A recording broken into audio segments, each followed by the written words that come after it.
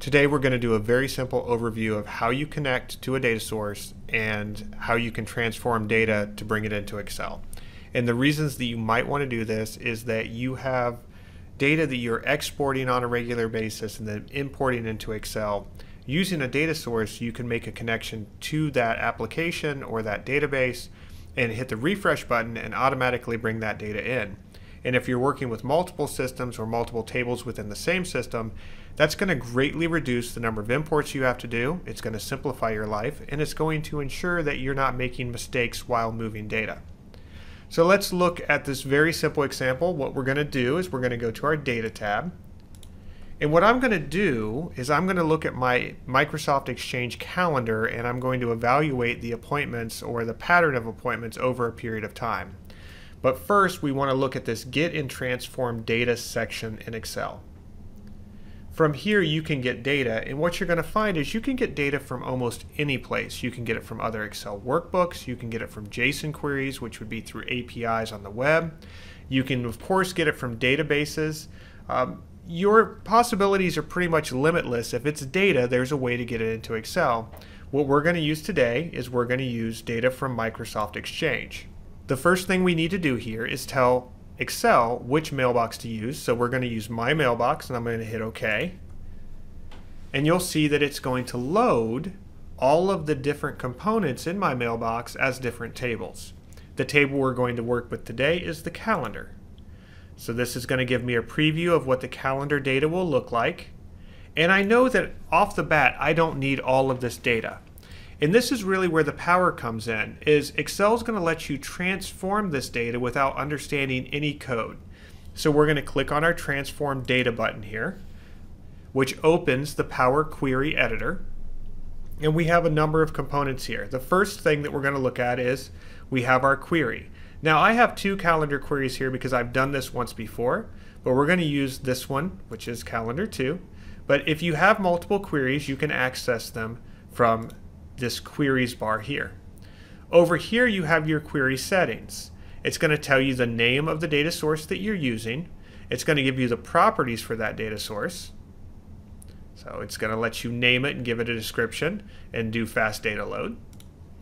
And it's also going to give you the applied steps. Now pay attention to this box as we move through different sections of the tutorial.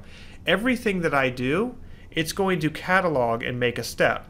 So for example, if I come over here and I'm going to filter my folder path, first thing I want to do is be wary of any exclamation points. The list may not be complete. We'll load more. I want to filter so I'm only showing my calendar and not these additional calendars. I click OK, and you'll notice that it has filtered the rows. If I said, oh, that was a mistake, I didn't want to do that, I can simply delete that step and start from that point. So I do actually want to do that. So I'm going to click on my drop down. I'm going to apply a filter. I do notice that my list may be incomplete, so I'm going to load everything so I can see what the options are.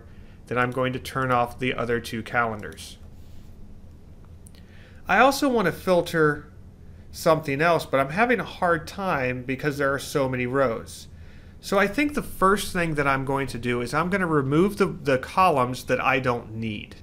So I'm going to do that by selecting the columns that I don't need, and I'm going to hold the Control key so I can manage multiple columns.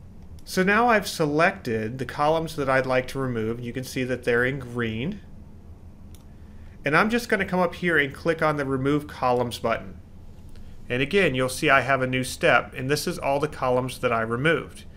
If I made a mistake and I needed to bring a column back, I could simply just delete that step and those columns would come back. But what I've done is I've given myself a much smaller data set to work with. And because I've done that, I can come here and I can then turn off any appointments that were free. And what I'm doing with that is in my free busy time, appointments that are free are appointments that I've put on there that aren't going to use any time. And a lot of those are holidays. So we don't want to count those as appointments in my total. The other thing that I know at this point is I'm going to want to be able to show my appointments by year and month, maybe even day. So I'm going to have to find a way to split that data out. So what I'm going to do is I'm going to take my start date and I'm going to duplicate this column. So I'm going to right click and I'm going to duplicate the column. And you'll see I have a new column called Start Copy over here. And I'm going to take this column and I'm going to split this data. So I'm going to split by delimiter, and I'm going to split by the slash and each occurrence of it, which is going to give me 2 additional columns. And you'll see now I have 1, 2, 3 columns. This first column we're going to rename, and we're going to make this into month. The next column we're going to rename, and we're going to make this into day. We see that we have this third column which includes both the year and the time. So I want to select that column and I want to get the year and the time separated, so we're going to split column again by delimiter, and we're going to split it by space at the leftmost delimiter, and that's going to give us the year column and the time column. So we're going to come and rename, make this year, we're going to rename the next one, and we're going to rename this one time.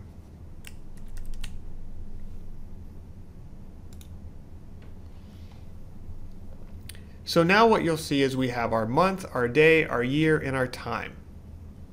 And we can also see that, again, this is all under the applied steps. So I'm happy with the way my data looks. At this point, I'm just going to close it and load it. And what that's going to do is it's going to bring that into Microsoft Excel. Now I'm going to go ahead and get rid of this other connection from where I was testing earlier. We know that we're using our Calendar 2 connection. It's got 1,890 rows. It has the data in the format that we thought it should be in, and it's on sheet 8. So what I'm going to do now is I'm going to go to Insert, and I'm going to just create a quick pivot table. From here, I'm going to go ahead and put my year down here, and my subject and my values, which is going to give me my counts. And you'll see that I have multiple years and the number of meetings in each year, and you can see that graphed out as well. So I can very quickly evaluate what is going on per year. So if we want to transition to looking at it by month, we can do that. Simply slide year out, move month in, and now we can see it load over time by month. What's nice about this, and the part that I want to demo, is the fact that if I add a calendar appointment, and we'll do that for today. So let me go do that real quick. And today is June 18th, so we're going to be looking at June here. We note that it currently has 148 appointments listed for June, right? If I come up here and I hit the Refresh Data button, we're going to see an increase in the number here. We're going to see this go to 1891, and you're going to see this go to 149. So let's do that. So now you'll see that we have 1,891 rows loaded here, and this has gone to 149. If we delete the appointment from Outlook, and we refresh our data, you'll see that this now goes to 1890 and back to 148. So this is just showing the potential of how you could use a data source with data transformation to automate getting data into your Excel files.